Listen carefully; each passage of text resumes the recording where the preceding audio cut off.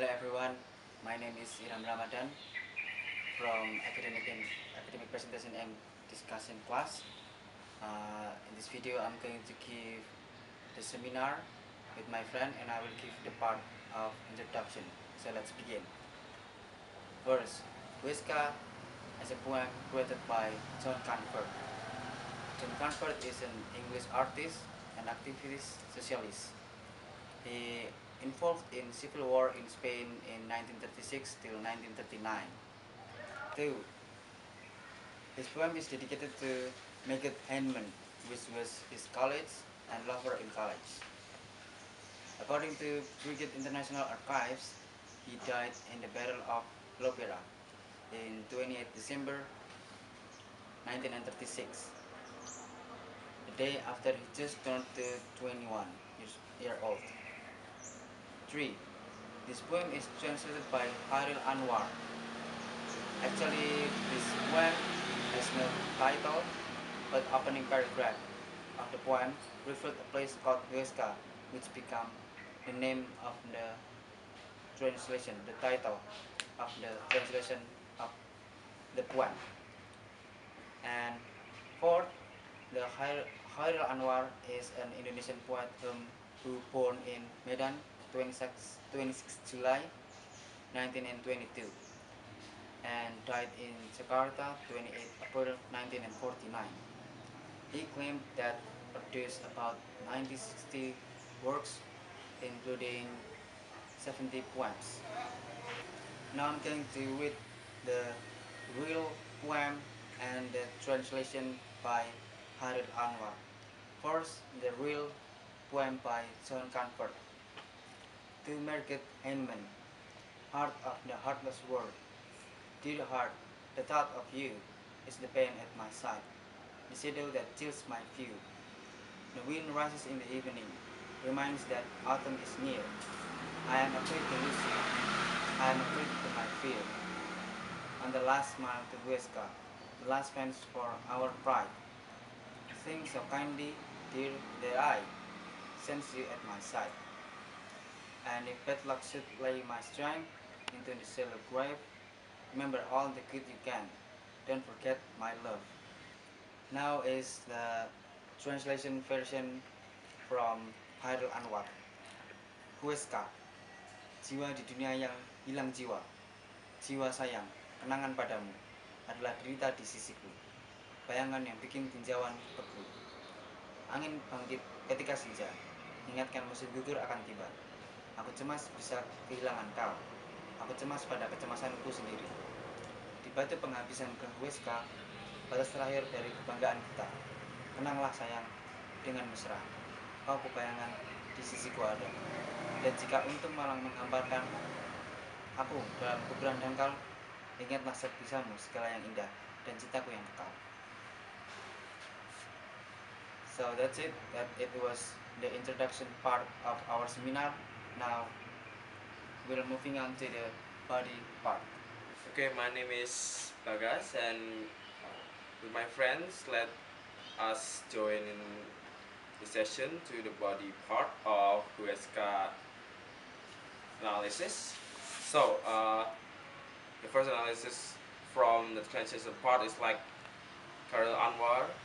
The first thing did translate it with another form of poetry, like the first part of the poetry that reveals the place that called Huesca, on the last mile to Huesca, the third paragraph, on the last mile to Huesca, and the last fence of our pride, is like the place that reveal what John Comfort feels when he was maybe in Huesca, maybe what, but at least it reveals the place where he maybe feel about when he did, or maybe what it gonna be like. So Khairil Anwar translated it and entitled it the name Huesca as the poem, the first thing. And the second is like the diction that Khairil Anwar used was different than John Comfort and original English, because original English thought that heart in Indonesia it means jantung, but in the first paragraph it's called jiwa, or maybe in the real thing is like heart is hati in the connotation, but in Khairul Anwar translation it is jiwa, jiwa di dunia yang hilang jiwa, are translated from heart of the heartless world. It is different, even though it's not have the same meaning, jiwa, heart, hati, jiwa jantung, atau jiwa jantung. It's different because it has different meaning, but it have connotation of the soul of a people, the soul of human of it. Meanwhile, John Comfort maybe have the connotation of the cruelness of heartless, hilang jiwa of heartless, the cruel or don't have heart for the other people. That is the second thing, and the third thing is like the difference of climates of the two country, the tropic country and the four season country, where Karen Awar live in tropic country, while John Comfort live in four season country, whereas it got different connotation or different explanation of what we call like autumn. We're gonna have autumn that the wind rises in the evening, reminds the autumn is near, is more achievable, more reachable for people who live in a four season country rather than tropic country. Whereas Khairul Anwar did it more better, more achievable for us as a tropic country people, and people who live in country like Indonesia is gonna reflect like it's different connotation, different meaning, different explanation, different understanding about the countries that have four seasons, because not all people in Indonesia live in Europe or even something like that, and some if there are also places again Huesca, and the main matter is in the transition world is like the point of the solid meaning of it, whereas Karel Awar use jiwa in jiwa di dunia yang hilang jiwa as heart and jiwa sayang as dear heart, whereas it have the solid diction but not the solid meaning, because jiwa sayang is maybe mean of the soul of the people they love, or jiwa di dunia is mean the soul in the world, and hilang jiwa means the heartless, or maybe in the loss, not the loss of, but heartless, maybe like that. But the main thing is like the form also different. The form of the the stanza, the paragraph is different. They have the different rhymes, the different rhythms. Like the John Comfort version is more classical English old poems, whereas Karel Anwar is more modern, because Karel Anwar is one of the people from the poetry world that immense the break of the rules of poetry, like that, and so Karel Anwar is one of the people that the plan of the new